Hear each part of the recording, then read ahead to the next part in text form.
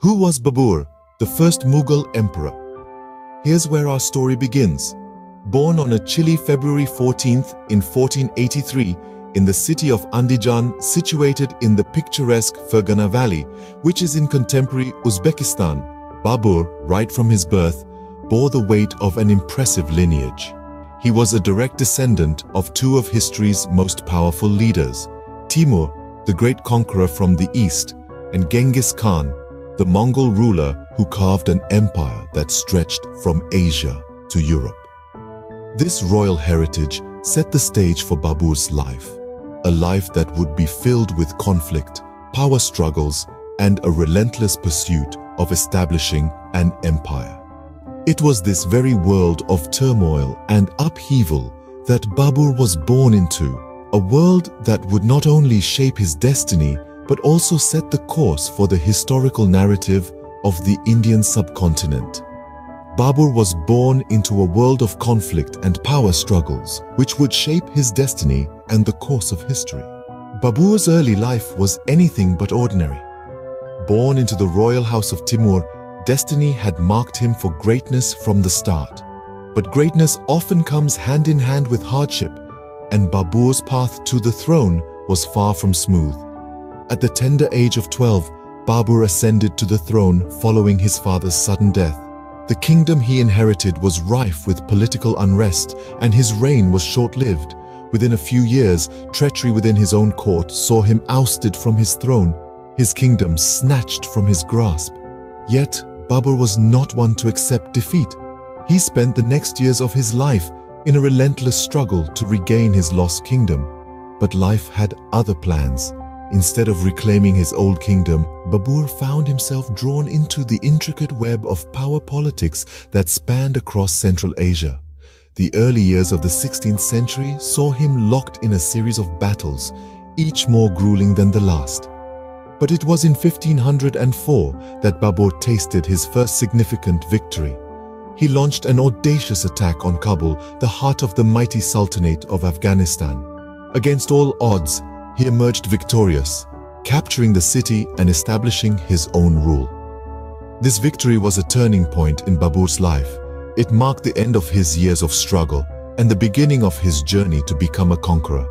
Kabul became his new kingdom, his base from which he would launch his future campaigns. It was here that he honed his skills as a ruler, a military strategist, and a visionary. These early trials and tribulations would prepare Babur for his future role as a conqueror. His experiences taught him invaluable lessons about power, strategy, and leadership. And it was these lessons that would guide him in his future endeavors, shaping the course of history in ways that still reverberate to this day. Babur's sights were set on the rich lands of India. This wasn't a whimsical decision. Babur was a visionary, and he had long dreamt of the fertile plains and abundant wealth of India. So, in the early 16th century, he embarked on a journey that would forever change the course of Indian history. Babur and his forces crossed the rugged terrain of the Hindu Kush mountains, braving the harsh weather and challenging geographical conditions. His first major confrontation in India was the Battle of Panipat in 1526. This was a pivotal moment, not just for Babur, but for the entire Indian subcontinent.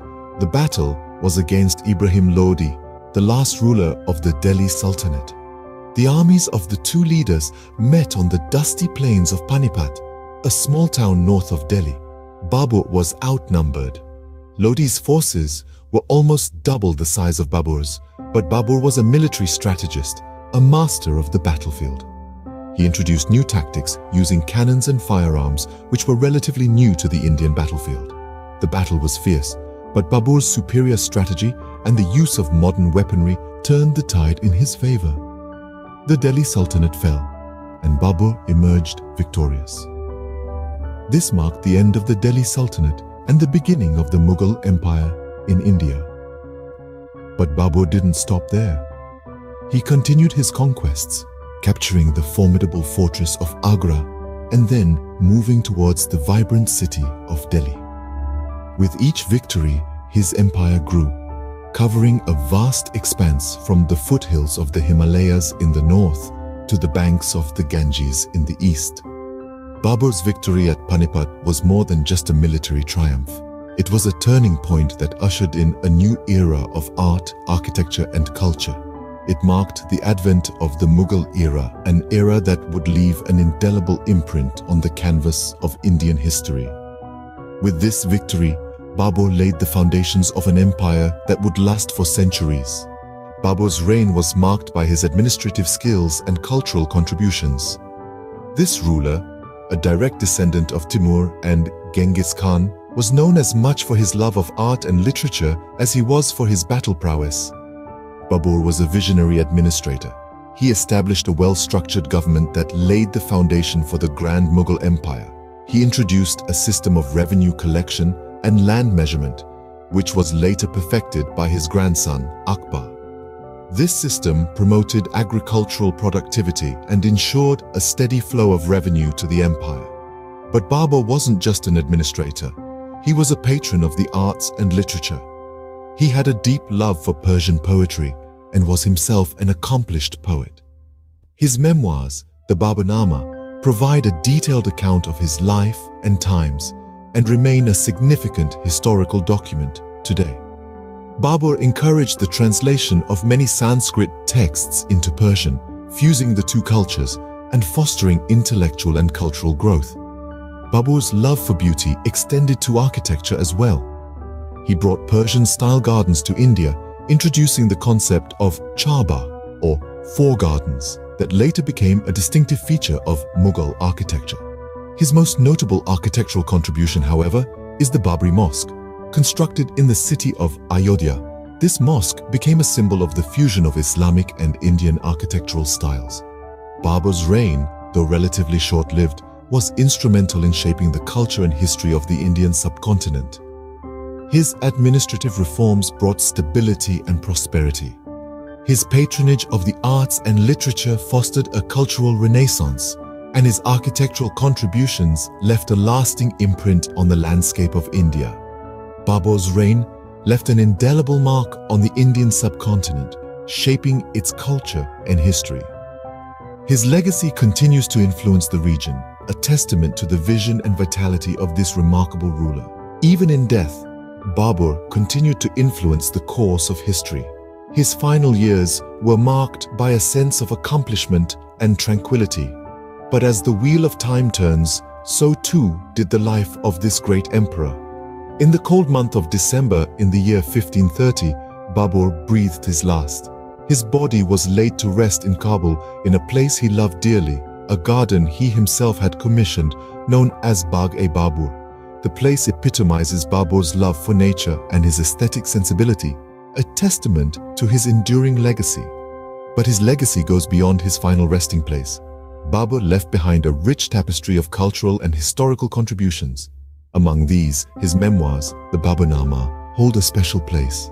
Written in Chagatai Turkish, his mother tongue, the Baburnama offers a vivid glimpse into his life, his conquests, his struggles, and his reflections.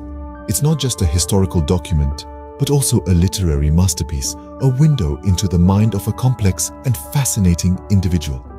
Babur's legacy, however, didn't end with his memoirs or his garden. He was the progenitor of the Mughal Empire, an empire that would leave an indelible mark on the Indian subcontinent's history. Under his descendants, the Mughal Empire expanded and flourished, reaching its peak under Emperor Shah Jahan. The Mughals brought with them a synthesis of Persian, Turkic, and Indian traditions, resulting in an era of architectural marvels, administrative efficiency, and cultural flowering. The Mughal Empire shaped the course of history, and its impacts are still felt today. From the majestic Taj Mahal to the intricate miniatures, from the Urdu language to the Mughlai cuisine, traces of the Mughal influence can be found everywhere in the Indian subcontinent. Babur, the first Mughal emperor, was a figure of immense historical significance, whose legacy continues to resonate today. So who was Babur, the first Mughal emperor? As we've journeyed through his life, we've seen a man born into uncertainty, who overcame adversity to rise to greatness.